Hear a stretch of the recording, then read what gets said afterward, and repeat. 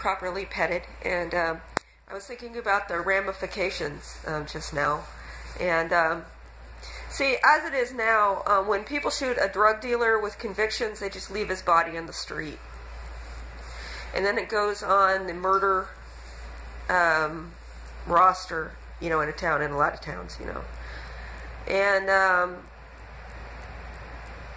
but when, let's see, here's the thing, like Sherry would cooperate with my dad, with Bill, to get rid of me, into, like say, oh, that's not Holly, that's not the real Holly, I don't know who that person is, that person is confused, that person can't identify themselves, they're so confused, I don't know, they just learned a social security number, just out of the air, and that's not my daughter.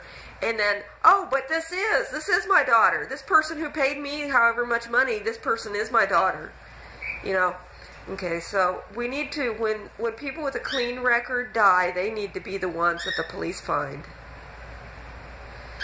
And we need to,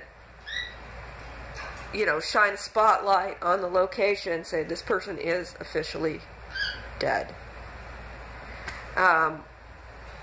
If an unknown person shows up at a mental institution, there needs to be coordination. We say, no, that is exactly who that person is. This is that person. This person is nowhere else but in this hospital. And but when someone who has drug felonies, violent criminal record, that kind of person ends up dead. Nobody needs to hear that. That is a self-cleaning oven. But when the innocents are people who are not engaged in significant criminal activity. Everyone shits their pants when they're a kid. But,